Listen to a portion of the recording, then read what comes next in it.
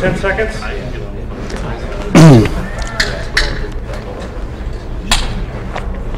And you're live. Okay, how's everybody doing today? My name's Dave Kokenauer. I run pretty much IT operations for a small base in Iraq. And today we'll be talking about HajjiNets, how most of the guys over there have been getting just straight vanilla civilian internet access in the middle of a country that has absolutely no infrastructure. Okay, that's a picture of my office. I managed to get a Power Mac G5 smuggled in through eBay. Okay, what is it? It's a troop-run ISP, basically. What we'll do is we go out and buy just a standard satellite dish, and then split the costs among, anywhere from 25 to, right now our site's running at about 350 subscribers. And there are a couple reasons why we do it. The Department of Defense gives us an MWR cafe. For every 1,000 troops, you get something like 6 to 12 computers. I mean, that's great, except some of the more gray list sites are kind of blocked. They don't, basically you can't get porn off of it, among other things. But they're just kind of regulated. You can't have it in your room. There's lines and time limits that go along with it. And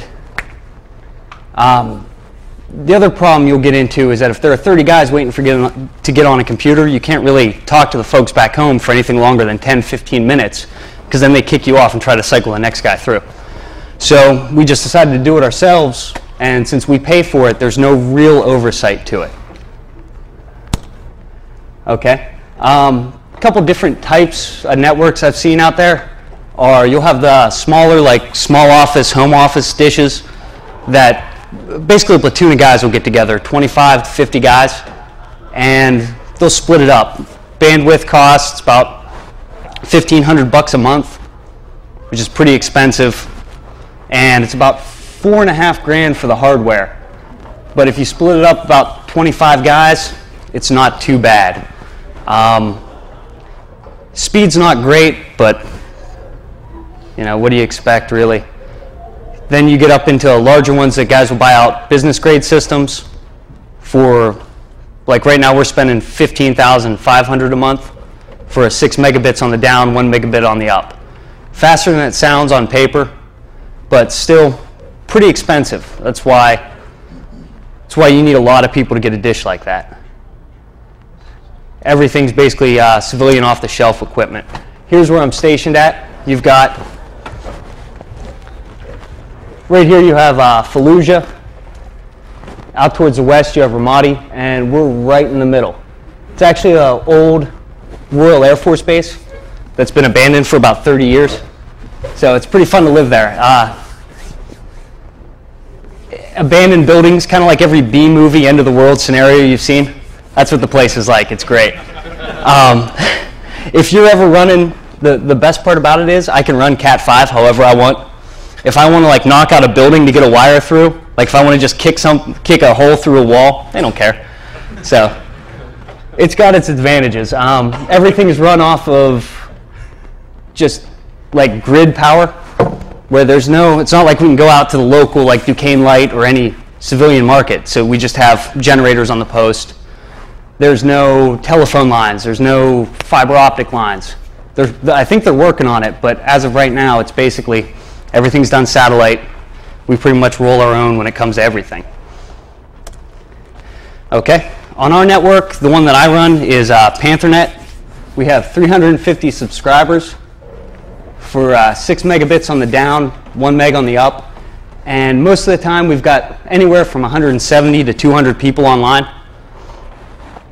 And it's close to an ISDN line. It's never been as slow as dial-up is, but of course, regular cable modem back in the States is going to smoke it. Charge the guys $60 a month, and there's a $100 setup fee. With that, there's no filtering, but we do block certain things like peer-to-peer traffic, just because it clogs up the pipes pretty bad. We block online gaming, and no Vonage phones, just because they take up so much bandwidth that they'll knock other people offline. Even with traffic shaping, either they don't work or they throw off even basic services like web browsing. And we also set up a couple of the smaller networks for some of our companies. Okay, and this is the basic layout of our network. It runs from, we have a satellite hop, goes down to our antenna, and hits a iDirect 5100 satellite router. Simple switch, small firewall to protect our protocol acceleration proxy server. We'll get more into all these components later. But the main area that our guys use goes right here. We've got a Linux firewall running smoothwall that acts as our gateway. Hits a Cisco switch. We've got FTP, little monitoring node. I make sure nobody's doing anything too crazy on the network. A web server, and then 2 DSLAMs.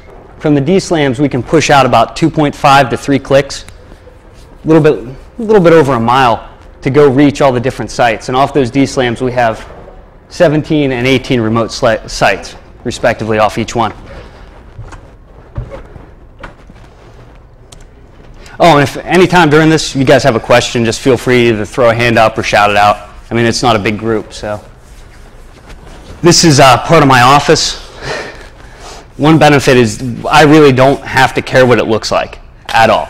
As long as I know where the wires go, it can look like a cesspool of technology. We've got it smack dab in the middle of our base, and all the wires come in. It kind of looks like a giant mechanical spider has been living there for a couple years, because we have copper lines going everywhere.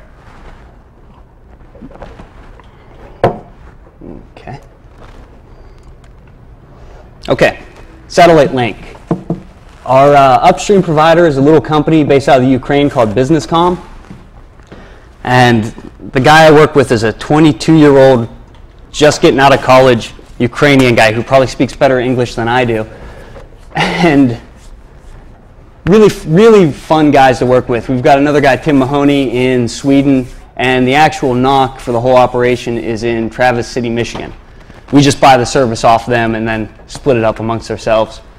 Only one problem we've ran into since we've been in operation, which has been since September of last year, was that we put more people than they've really ever had on their satellite network, and we broke it. Big problem with how they divvy up bandwidth. We were just getting through that as I came home on leave. Yeah.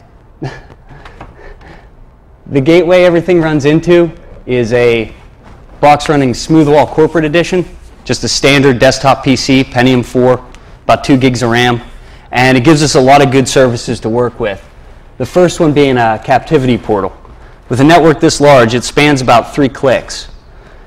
That's 3,000 meters. It's a lot more than I can make sure that people aren't running up and just plugging in laptops and sealing service. Because while most of the guys are honest, you always have that one guy who doesn't want to shell out any amount of money to keep this thing running. So we run through the gateway a captivity portal that people log into, and from there it authenticates their machine and lets them go out to the rest of the world. It does our firewall. It's got a layer 7 packet inspection capability where it'll take any BitTorrent, Kazaa, LimeWire, anything like that. It blocks that traffic. Squid proxy, which speeds us up a little bit. You know, your standard DHCP and backup DNS. I've only had to reboot it once, and I'm not entirely sure I had to reboot it then. The only time the thing really goes down is whenever we don't have electricity to give to it, because they bring down the generators for maintenance. But even under heavy loads, it stays real stable. What are you using for authentication? Are you using PPOE? It's basically a secure socket layer login screen. Okay. Whenever they go to get out on the internet, like say they're going to Yahoo and they haven't signed in, it'll redirect them to the gateway. Then from there, it just keeps a list of their MAC address and their IP address, and will let traffic pass after they log in. Yeah, go ahead, man. You said that the only time it goes down is when you lose generators. You guys don't have any kind of backup system, UPSs or anything like that? No, we have UPS systems on the critical parts of the network, but we'll have generators go down to 4 to 6 hours because they have to change all the oil out in them. And all of our actual secondary generators are being used for government work, and I haven't been able to steal one yet. We're still working on it. I mean, we've got our eye out, but then we just bring everything down, and guys can deal without being able to get online for about 4 or 5 hours. I don't want to go change out things and risk frying a lot of equipment we can't replace. How do you manage the logins? When a guy wants to set up an account, he comes into where I work, pays his initial setup fee, and I just create, it's basically a simple Unix login, password and username. And then I just keep it all manual, keep it just right on a spreadsheet file. Do you know if you're using Radius or anything? No, nothing too high speed. I've been trying to keep this, I'm really the only guy who runs it day to day, so I've been trying to keep it as basic as possible, but I looked into that when I was going to start it up. So what's the real difference between Smoothball and Smoothball Corporate? You get like those added features or something? Better documentation. If I had to do it over again, I'd probably just use IPCOP. But this was we had a really short timeline to get this off the ground. And I saw that and it looked like it would fit the bill and I was like, okay, let's buy it. And it wasn't too expensive for what you get. It was about $1,500 for everything, but it does a lot of features for us. Like it does traffic prioritization, makes it real easy. It's a very clean interface, so I didn't really have to learn too much before I started rolling it out. Hindsight, I'd go with IPCOP the second time because it's free and there are a lot more add-ons you can get with it. Are you concerned with any confidential or secret information going over it? Biggest reason why we block peer-to-peer. The one thing I'm worried about is a guy not really knowing how a software package like Kazaa works, sharing out his whole hard drive, and then doing something stupid like planning a mission on his personal laptop and that getting shared with the internet. That's a big reason why we just dropped that. Aside from that, we have a couple other security things in place that I'll get to in the next couple slides. Does everyone connect through copper? Do you have wireless set up at all? We have some wireless access points. It all depends on how close to the perimeter of the base you are. If we have guys on the interior, I keep them pretty much wireless because it's cheaper.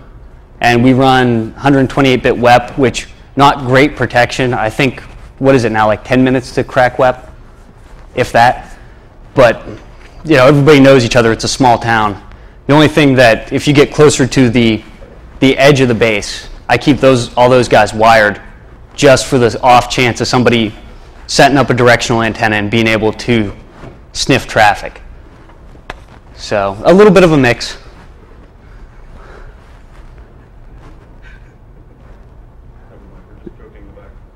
I want to hear it. I said Haji doesn't wardrobe, does it? Oh, actually, you'd be amazed. They're starting to kick up. They're starting to actually open up some internet cafes out where we are, and I'm just waiting for one of them with a Pringles can to be like. Pringles can on the phone? Yep. The record's at what, 120 miles? Oh, I might need to drop my wireless points then. We've got really good, the one thing we excel at is physical security though. And I'll just leave it at that. You don't do any kind of MAC address filtering or authentication? We did that at first, but you reach a limit with the DSLAMs we're using. You can only put 20 guys on a modem. And it's a giant pain in the ass because guys will buy new laptops, their laptop will break, they'll have to come in. We were really looking at that, and then also a couple guys realized that it's pretty trivial to spoof a MAC address, and they were getting around it like that. So we moved for 2 months. We didn't do a captivity portal. We were running everything off of the physical abilities of the DSLAMs. But then after a couple guys got a little bit wise, then we brought in the captivity portal, and that pretty much fixed the problems. I haven't had time to really check to see if you could steal the SSL, like the cookie it puts on your hard drive, and use that, but if I find anybody on the base that's that smart, I'm stealing him and he's going to come work for me. That brings up another question. So has it been more of a problem? You said, yeah, you're good with the physical security, but is there like, user education that you have to give these guys to like, hey, don't share out your whole hard drive, blah, blah, blah? Or? Oh, yeah. Yeah, we've got a lot of guys that it was, hey, my mom gave me this laptop. What do I do with it? We've got a lot of guys who are older, like 40, 42 years old. I'm sorry if anybody's in the Army, that's rather old. But they've just never used it before, and they just want it as a tool to communicate back to the States. And so you've got to basically go, this is a web browser. This is an instant messenger. This is what you don't do. Those little time where it pops up that says you need updates, yeah, you need to install those. And they're generally good. It's just a lot of end user. Basically just letting them know the lay of the land. Well, a follow-up question would be then, so you got those people, but are you saying that there's other people in this small, tight community who are trying to rob you of your services anyway? Well, you have the guy who's like, I think that's a little bit too much money. So what we started up with was, if two guys wanted to split the costs, that's cool. They just couldn't be online at the same time. And that became, well, let's figure out how we can cheat the system and still pay in half, but be online at the same time. Because there's 24 hours in a day, and if we're only on it for 14 hours each, you know, there was only a handful of guys, so it wasn't too bad. We're looking at, plus you're looking at, out of 350 people, 2 or 3 are going to be scumbags, no matter where you go. And one of the things we do with user training is I set up a small intranet server that's info.panthernet.fob and just run it on a standard desktop PC and using if anybody's heard of Clark Connect Linux, really, I wouldn't say it's an underground distro, but it's not too popular. What it lets you do though is it's probably the simplest way I've ever seen to set up a LAMP server. It pretty much does all the muscle work for you. You put it in, you select, hey, I want this, this, and the other thing, and it'll set up everything, including SSL logins for you. Really nice if you ever need something like that. So we did a LAMP setup with using Mambo as the CMS, and same exact hardware as the gateway, but through 2 pretty large hard drives in there. And since we don't let the guys go out and do peer-to-peer, we just kind of cached everything. Like anybody here with any of the copyright people? Anybody here working for the record industry or move? Okay, good. So we basically just ripped everybody's stash that they brought with them, put them on one site, and then when people want to go download stuff, they pull it off the web server and they don't clog up the pipes. And by porn, that's basically the only thing that gets put up there. Porn and 2 Britney Spears albums, it's pretty bad. Okay, but we use it also for billing, and anytime I have an announcement like, hey, generator's going down, your bills are due, we're doing this to the network, so just post announcements. I should have brought them so you guys could read them, because sometimes it's 3 in the morning and I get pretty irate. And I had some funny quotes and the great thing about it is you can call out people by name. Be like, yeah, I know what you're doing and you've got a virus and you haven't disconnected and you're knocking your entire platoon offline. I'll let them handle it. But a couple other things it does for us is I set it up as a backup DNS caching server just to take some load off the gateway. I'm running Snort on it just because I can. Nothing really useful because we're behind a NAT and it doesn't really tell me what NAT address it is. It's just like, okay, the same IP address that everybody in the world uses is having problems. Great, thanks. And it's our network time protocol server. Here's one of the screenshots for our intranet site. Do you want to read? Let's see if I put anything. Oh yeah, March 19th. Here's a good one. I'm sick of saying it. Stop assigning static IP addresses to your machines in the .1.xxx range. We have important devices living there. Guys will just put static addresses in, and they like to pick 1.1, which is our gateway. Yeah. But yeah, it's got all our little, if they can't get to the logon for some reason, they can go down. Let me see if my mouse is working. There we go. We got logon. We got a secondary FTP server set up. And here is payments and money tracker, so that way they don't think I'm robbing them blind. So they can see, hey, here's what we have coming in, here's what we have going out. General rules. Standard intranet site for something like this. If there is something like this, I'm not really quite sure.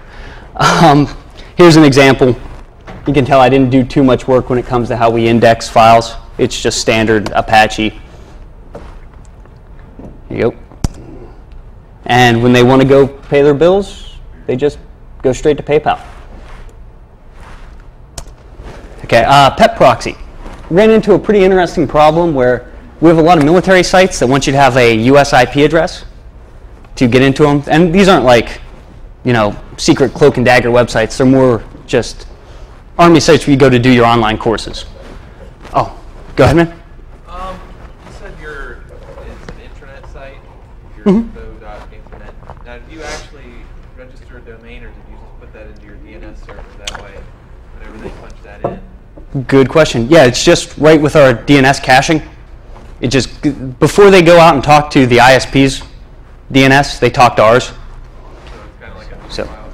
yeah, it's basically just the little DNS server running on the gateway redirects them to that IP address. Anything else? Well, we got a pause going? Go for it. The TLD you're using is FOP, forward operating base? Yeah, the FOB, because that's not out in the internet. Oh yeah, if anybody's wondering, a FOB is a forward operating base. It's basically just a base camp. That's the new in vogue term for it. But our actual IP is out of Sweden, which is really funny when the first time some guy goes to Google and is wondering why it's in whatever language Sweden speaks. So they speak Swedish in Sweden? Okay, I thought it was Spanish. I don't know. I didn't get by in geography. But so they gave us BusinessCom runs Unix-based solution that's called a PEP, Protocol Acceleration Proxy. That is really great when you have less than 100 people. After 100 people, it just crashes out. Watchdog has to keep restarting it. So set this up as a backup that if a guy needs to go to, like one of the sites we were having problems with was the Sergeant Major's Academy. So I had both Sergeant Majors who severely outranked me breathing down my neck to get them on so they could do their coursework. This way we funnel them through here. It looks like we're coming from a US IP address. And then we can get around that whole you're in a foreign country block. Because right now I can't find anybody here work for a Department of Defense? Anybody? No? If anybody does, please come see me so I can figure out how to register my IP with NIPRNet so they know we're not from Sweden. But basically this thing's just running on Fedora Core 3 on a really, really old compact that we found sitting in the corner of a building when we took over the base. Really good system. Strips out a lot of the overhead that you have in TCP/IP, turns everything to a UDP stream. Really good until you hit about 100 guys, then it crashes on you. Okay, the other thing we put in for added storage space is one of those little Buffalo Terra stations. Close to a terabyte of storage space. I just let guys upload, download whatever they want from there. I usually don't even watch that box too much, aside from to, put security patches on it. Okay, and here's the main section of the whole operation. Walk over here since I got this wireless mic, which I'm really starting to like. Okay, we got one Cisco switch. Ties pretty much every different node we have goes through that switch. And if I ever need to monitor, because I think a virus is loose or something shady's going on, you can set it to do a span port. So even though it's a switch, it'll broadcast everything to one port on the switch, so you can sniff just like it was a hub. The last unit said that that was a personally owned switch, but it looks exactly like the ones the military uses. So I don't know if we own that or not, but a lot of things, to get this running, a lot of things fell off the back of a truck. And we've got two Paradigm Bitstorm 4100 DSLAMs that just push DSL lines across the base. We can get out to about, I think we could get out to 3,000 meters, but we've never really needed to go that far, so we haven't tried it. Pretty simple. They cost about $1,300 each. And for what they let you do, it's a reasonable price. They're all web managed. I've knocked down the rates. They can do 4 megabits by 1 megabit pretty reliably. But I knocked down the speed just because we get less errors, because if you'll see in a second, we don't use standard Cat3 cable for it because we don't have any. We've kind of jerry-rigged something that works. And the most important part of this tower is the baby Jesus. We were having serious problems. We took the baby Jesus nativity scene, put that right up on top. Problem solved. So what you're saying is that Jesus net now? Or? Jesus saves, that's all I can say. Not even too religious, but it's working, so I'm not going to knock it. Jesus saves, no need for backups?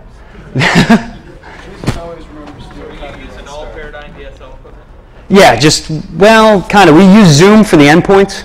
Little Zoom modems cost about $60 a pop. But Paradigm, those two are what we use for our cheapest price. It seems to be working, so. Okay, and here's how we got it all punched down. It goes into 2 punch down blocks, but rather than using the standard Cat3 that you normally use, we're using WD1 and WF16 field phone wire, which is this real gritty, hard military issue stuff that, again, falls off the back of a truck. We just kind of, when we see a spool, we hide it and ask for more spools. It works. It is a little bit tougher than Cat3, and we just let it run right across the base. I make the guys run their own lines. Like if, say, first platoon wants a line, that's great. I'll set everything up, but they have to maintain the wire that runs from their building to the office because I just don't have time to be tracing lines. So some of them will do it the smart way, bury it, protect it, and they're good to go. Other people kind of just like lay it right out in the middle of the earth, and then a tank will come by and snap it, and they'll have to go out, walk the wire, re-splice it. Then they'll be like, that's great. 2 days will go by, the same tank will go by, cut the line again in the same spot. Then they run out and splice it. And they do that 5-6 times before they realize it's time to get a shovel and bury the damn thing. But, you know, a little bit tough on the punch down blocks, but once you get the hang of how to wedge them in there, it works. And at the endpoints, we have Zoom X6 modems operating as a simple bridge. I don't have them routing, doing anything like that. They just complete the connection. Pretty much all Ethernet once it leaves the gateway. A little bit of problems of doing it that way, but it got us off the ground to begin with, and I don't feel like going back and changing it now. The X6 modems are pretty good just because not only will they do the modem part for you, but they operate as a wireless access point, and they'll operate as a 4-port switch too, which is handy. One big problem we've had with Wi-Fi is the FCC does not go to Iraq. So the 2.4 gigahertz range, all bets are off.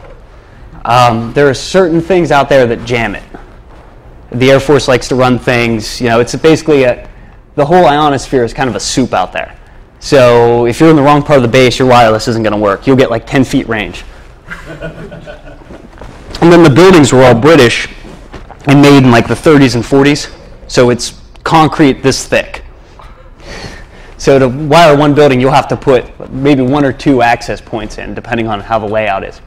And the other biggest problem we run into is everything we buy wants to use 110 power, but all the wiring is done European style, and it's all 220 volt. So you'll have guys that just plug it right into a 220, and it explodes, and they're like, oh, why doesn't it work? Then they'll let you come in and troubleshoot it, and they'll take about 15, 20 minutes to go, I saw smoke coming out of it earlier. Is that a bad thing? That's about it. And we don't have enough, for some reason it's really hard to get battery backups like UPS systems shipped to us. No commercial site wants to do it. I guess it's because it's lead-based and heavy, so they just won't ship it to us. So we buy the cheapest equipment we can find, and whenever it gets blown up, we just replace it. Okay. Like we go, well, I'd say we've, out of about 30 switches operating on the network, anywhere between 30 and 40, they last about 5 or 6 months and they start to burn out just because the power is so unclean. Okay, billing. Billing's really fun. This is the part that I tried to push off to our S1 administration shop, and they told me to, in no uncertain terms, go to hell. So I'm doing billing as well as doing all the tech crap for this. I'm still a little bit bitter about it. But we have no banks. We do everything through PayPal. PayPal gets about 2.5% off the top. I mean, it's kind of worth it, though, because I got an electronic log of every transaction. I don't want to get too mired down into the billing side of this, though, because it's a pain in the ass. Only thing that keeps me up at night, though, because so far this project's been, when we conclude, it'll be a $250,000 project. And I'm waiting to get audited. But basically, it's completely non-for-profit. Even I pay in my monthly stipend to the cause, because at the end of it, I don't want any customers. Because if I have customers, then they have like certain rights and privileges, But right now, since it's kind of like a hippie commune, I can tell anybody I want to go to hell. I mean, it's really awesome. It's like, it don't matter to me. I mean, your computer sucks. It's not my fault. Everybody else is having problems. So there's no, you can basically focus on strictly technical solutions rather than worried about it being a business. And plus, it'd be pretty scumbag to be profiting off guys who are about 4,000 miles from home. Okay, what else we got? This is basically how the login screen works. Whenever you try to go out on your web browser to get to Yahoo or wherever you're going, it hits you with that red sign, you sign in, and boom, you're logged in. Blocks all traffic, IM, everything until you do this, and it refreshes automatically every hour. Okay, network monitoring. I'll actually take a brief pause here. Anybody else got any questions? Things we covered? Do you have a lot of problems with dust, and how do you deal with it? Dust, yes, and we don't. Cans of air. There's no way to keep the dust from getting in. It's this real fine silt that you just every couple months, like every couple weeks, you just go in there with canned air and blow them out and hope for the best. Have you lost any when you did that? What's that? Have you lost any switches or anything while doing that? No, surprisingly, we've not lost anything to dust. Which right now, as I say that, there are about 2 boxes that are just dying right now because of dust. I'm going to bet money. Right now, they just went offline. Yep. What about heat since you're in the desert during the day? Oh, the heat? Heat's a problem. I mean, the heat out there gets out to about 120, but where we keep all the equipment is air conditioned. So we just put the boxes near the air conditioner and hope for the best. A lot of this is kind of rolling the dice. Now, when it comes to heat, it's not actually as bad as it sounds, just because as long as the sun's not beating directly down on it, it doesn't get hot really in like the back rooms for only about 3-4 hours. Plus with the AC, they generally stay up and running. Just in terms of policy and dealing with the DoD, is there any issues that you run into, or kind of what's the relationship? I mean, obviously this isn't connected to DoD networks or anything. It's totally isolated. It's an island. But nevertheless, just from like a policy standpoint, do you have any issues now or projected with the DoD in regard to, hey, you're rolling your own network here, and we can't control it and audit it? I mean, are there any issues like that? It's kind of it's a touchy subject, to be honest, because at any time, it's not like the DoD is a separate entity from me. I work for them. So if they wanted to roll in and say, we're going to shut this down, I would be like, okay, and disconnect it. But they're never going to do that because everybody who's in the DoD is also over there and they like to check their email. So it's kind of we maintain complete network Nazi ownership over it. So if anything were to become a problem, we'd sit down, I have unit reps, we'd all get together and hammer out how we're going to deal with it. But I don't think they'd ever just straight come in and shut us down because it's too good for morale. Now, if we see people doing things on the network that could compromise their security, yeah, we're going to turn that off, not because the DoD might come down on us, just as a personal safety thing. You know, if mission times are getting leaked over the internet, we're turning it off because as much as I like going online, I want to keep my legs. So, not to get too serious about it, but yeah, we have vested interest in making sure the policies that are put in place that make sense get enforced. So, I don't think we'll ever get into a problem, really. Has it been an issue? No, no. Everybody's pretty schooled up on OPSEC, and they know what to talk about and what not to talk about. If we have a casualty, we were going into just shutting down the network to make sure that didn't get leaked out. But all of our guys are actually pretty smart when it comes to that. So Geraldo Rivera doesn't have a account on your machine? No. In fact, I make sure it's only military personnel. I'm actually really sketchy even when it comes to U.S. contractors. And no foreign nationals get on the network. That's one way I keep it in. The biggest reason is because if it's one of our guys, I have sway over him where I can be like, hey, this guy's doing this. If he works for a civilian company, I can't do anything to him. So I keep it just strictly military on the network. This is a lot more fun than me talking. I like when you guys ask questions because I have no idea how long this talk will run. Monitoring's pretty simple. Just to see how traffic's flowing across the network, I use IFTOP. I do open sheesh from the Power Mac right into that, and it lets you know. Other forms of monitoring, Smoothwall gives you pretty good readouts. Like if you see right here, you can see where our generator went down, the little gaps. But generally speaking, runs pretty solid. To do even more monitoring, I found one laptop that wasn't being used for anything, and I set it up as a Ubuntu box and put that up on the port on the switch where I can do a span port into it. And we'll do, every now and then I'll sniff Etherreal just to see if there's anything crazy on the network. Like I've been noticing a lot of IPX packets floating around and universal plug-and-play packets, which have no business being there, so you track those down, shut them off. I also run Nexus. Has anybody played with Nessus 3 yet? Anybody use Nessus, period? Okay, if you guys get a chance, use 3, because I've noticed it's about 4 or 5 times faster. It'll chew through, like my biggest problem with using the older versions was it would take so long to do a scan. This is a heck of a lot faster on our network. And then if I have a security problem, like a known vulnerability pops up, I just email that report to the user whose machine's affected, and they usually fix it. Same thing with Nmap.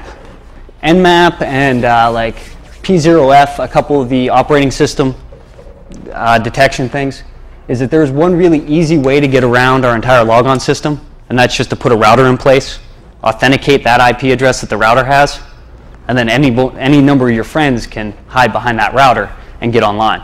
So I just look for routers every couple days. So far that hasn't been a problem though. Nobody's popped up since the 2nd month we were online. And into security. We kind of touched on this already, but I'll go over some of the things we do to make sure sensitive information isn't leaking out. No unsolicited traffic. Nothing comes in past that gateway that isn't asked for. Stateful packet firewall. If you want to host a web server, you can't. If you want to host anything to the outside world, we just drop everything as it hits the gateway. We also only allow in ports that we know. Like we deny all, and then we'll do, okay, AIM's allowed in. Web traffic, of course, is allowed in. And we go down from there. So anything that's not being used for a known service that our guys need, we just block all traffic in and out. All clients have to have updated antivirus, anti-spyware, and automatic updates turned on. Also, if you have a machine that's below Windows 2000, it's not allowed on the network. Peer-to-peer is blocked, which we touched on earlier. And I'm also blocking IRC right now, except for like one guy who I port forward to because he has an IRC network he wants to play with back home. I didn't ask any more questions besides that. But, quick question. You say nothing below Windows 2000. You're excluding Windows ME as well, right? oh yeah, it's got to be Windows. It has to be NT based or Mac OS, any version, or Linux. How many Linux users do you have out there? More than you think. I think we're about at 5% right now. I've got a handful of people. I run that and Mac OS X. Not because I'm like snobbish about it. I just really don't like Windows. I like having a bash shell, so I just don't use it. And then I've turned a couple guys onto it just because they just wanted to check their email and go on Instant Messenger. And if they don't know anything about computers, I'd rather put them on Ubuntu where they don't have to spend as much time securing it as they do Windows. Is the general user base that you're sort of pseudo-supporting, like, are they more computer inclined, or is it more people who just want, I just want email, I just want IM? We're getting close to the end. Okay, mixed. It runs the entire gamut. We have guys who are technical professionals that came out of the woodwork around 8 months into our deployment because they didn't want to get sucked into working on anything. Right. And we have guys who, hey, this is my first computer, what do I do with it? We also block IP ranges from countries that I don't like. It's a personal thing. If I don't like your country, we don't talk to you. China's blocked, Syria's blocked, Iran's blocked. France? I'm thinking about it. I'm really thinking about it. So You got to block France. okay, I'll make a note. Actually, we'll just Moral imperative. block France. Okay, I don't think we have any French speakers. I almost blocked all of Africa, but I found out one of our kids has family there, so I had to unblock Liberia. And then they complain, let them know I'm responsible for it. Okay, problems we ran into. Incredibly fast growth. I was expecting to support about 150 people. We're up to about 350 right now. Other problems? Anybody here a physics major? Because I'm pretty sure rockets emit an electromagnetic pulse. Because we took 2 rounds real close to where our knock was, and it completely scrambled the firmware on both our D-slams. Just crump, and oh shit, the network's down. Quick refresh, got it back up, but that's just one of the things. We'll have incoming rounds that cut the wires a lot. That's a pain in the ass because you won't even see it. It'll just be a little piece of shrapnel in one of your wires, and it shorts everything out. No infrastructure, we already talked about. My mom, wife, sister, religious leader, or life partner bought me this laptop, desktop, calculator, toaster, and I have never worked one before. Oh yeah, a lot of guys don't know what a computer is. Oh, a lot of people will like to unplug things. I had one guy take a switch out of his room, bundle up all the cables real nice and neat, set it outside his room, and then he wondered why nobody could get online. Yeah, we have a huge address range. That's one thing. If I hand this over to another group of guys coming through, I'd do it more like an actual ISP, where each unit would be more like a house that subscribes and gets an addressable IP address, and let them deal with inner house issues. But right now we've got like a 65,000 IP address range, and it's just really hard to manage. Not as many as I thought we were going to have. I thought we were going to have a lot more than we do, but generally speaking, there's not too much inter-base communication. They're all just trying to get out online. And so it's not flooding the lines. If that starts happening, I'll have to reorganize how we do the routers.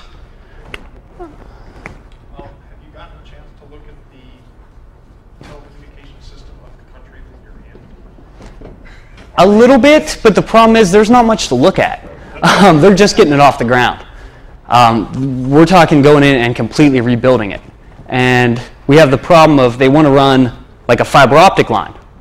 Where do they always run fiber optic lines? Along the roads. What happens along the roads? People put 500-pound bombs there and blow it up.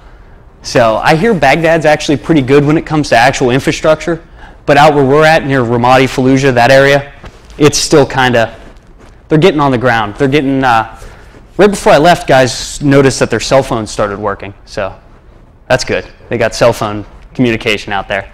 But yeah, if I had to do it all over again, I'd operate this whole thing more like an ISP rather than a local area network. But, okay, back onto your question of infrastructure. Did Baghdad's system pre-war, was it like stuff that we shipped them when we hated it, or? Computer networks over there, from what I understand, I'm not really an authority on this one, was basically military only. There was an embargo on anything above a Pentium computer because a Pentium class PC is also kind of a weapon system if you use it the right way. You can use anything above 133 megahertz to guide a cruise missile. So there wasn't many computers whenever we got there. They're actually a lot better off when it comes to links to the outside world than they were before we got there, but it's still not that great if you don't live in a major metropolitan area. It's kind of like being in the country in the United States whenever we first started doing the internet thing. I'd say give them another year or two. I'm already starting to see satellite-based internet cafes pop up, which is a good sign. They're more interested in getting TV than anything else. Oh, okay. How much time do I got left? 5 minutes. 5 minutes? Okay, let me run through this real quick, and hopefully we can get a question or more or two in. The payoff, why you'd go through so much hassle to do all this crap, because it is a lot of work. One, Amazon, they ship SpaghettiOs. They will ship you groceries to an APO. The food's really bad. I've got about 30 cans of SpaghettiOs waiting for me when I get back. I'm happy. I don't go to the chow hall ever again. You're not stuck in an information black hole. One of the biggest problems is you don't get most news sources. It's not like there's a daily paper. So here we can go out, we can read the news. It's some form of entertainment. You can take care of stuff back home. You can do your online courses. And you're not just separated. You know, it doesn't feel like you're too far away from home, and you can still talk to all your friends. You can still know what's going on. Like before I was out on this, I was with the Marines and we did 2 6-month floats overseas, and you completely miss it. You completely miss like what movies are playing, what people are talking about. You're just off in your own little world. With this system, at least we know what everybody else is doing. And questions? Come on, I got like 2 minutes. What's the biggest technical issue you faced rolling all of this out? Everything all at once. That's what it was. It was not having enough time to actually sit down and plan everything. It was more like, hey, we want this, we need this now. Roll it out to a large number of people simultaneously up front. Yeah, it was like, hey, we need to get this done, and why is it going to take more than a week to do it? And they have a tendency to think that this is the same thing as Comcast, where there's an infrastructure and people aren't shooting at you, and it's actually a nice place to live and work. They just were like, well, Comcast only charges $40. Why does it cost us? It's like, I'm not even going to yeah. I'm like, yeah, let's see if they offer service out here. Go to their little website and punch in your area code. Oh, you don't have a phone. Maybe that has something to do with it. In the back?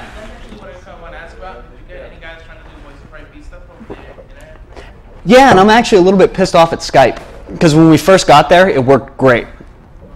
They had about 2.5 million people logged on, because we have to go through Skype in Europe rather than Skype in the United States. They had about 2.5 million people using it, and it worked beautifully. It didn't take up too much bandwidth. You could get nice calls back home. It was cheap. It was great. More people catch on, and now it's up to like 5 million users at any given time. And so I got all these guys coming to me wanting to know why Skype doesn't work. And it's like, guys, I don't run Skype. It's their problem. They're like, but it worked a month ago. I'm like, yeah, it's not me. Skype needs to expand their servers. But yeah, the only thing we block is the hard phone, like Vonage phones, because they'll take about 80 kilobits and 80 kilobits for one call is okay. 80 kilobits divided up against 10 guys on their phones, and it crashes the whole system. We do traffic prioritization, but still doesn't fix everything. You ever consider just setting up like a bank of phones that the guys can come and use for like a set amount of time, like calling guard or something? Yeah, but AT&T already offers that on the base. They actually already have a system like that set up, so there hasn't been a huge demand for it. Okay. What do you use to prioritize the traffic? Smoothwall actually takes care of all of it. Just a basic quality of service script that you can go in and set up. I set it up to split high, low, and slow traffic. High would be our web traffic, stuff like that. Low would be our webcams, voice over IP, and instant messenger traffic. And then slow is anything that like shouldn't really even be going on anyway. But I just block everything out as slow, that I don't know where else to put it. You said you were running Smoothwall. Are you running 3.0?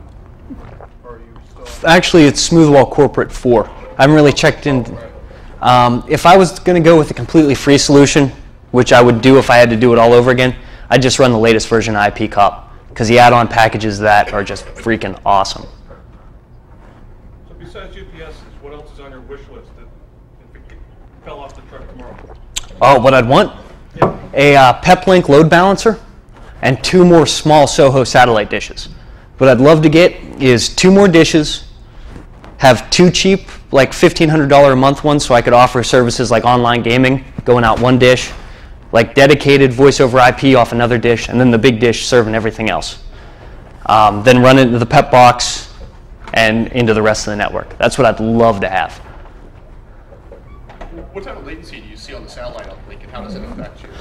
About 650 megabits per second, and that's the biggest reason why I don't let online gaming, because I don't want to deal with their tech issues, and that and bandwidth.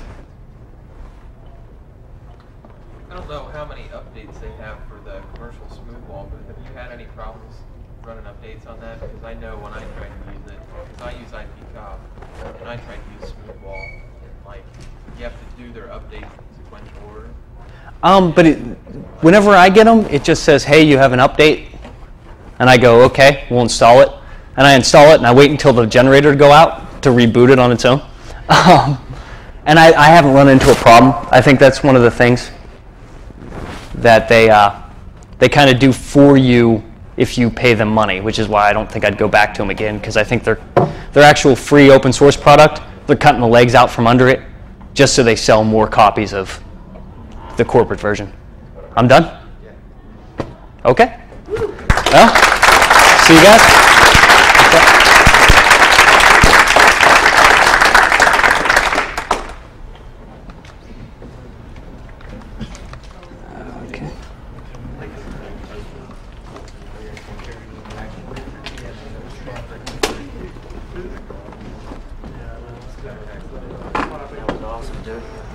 I think it went pretty well. These guys are pretty cool. Yeah, oh, yeah. Before I start talking.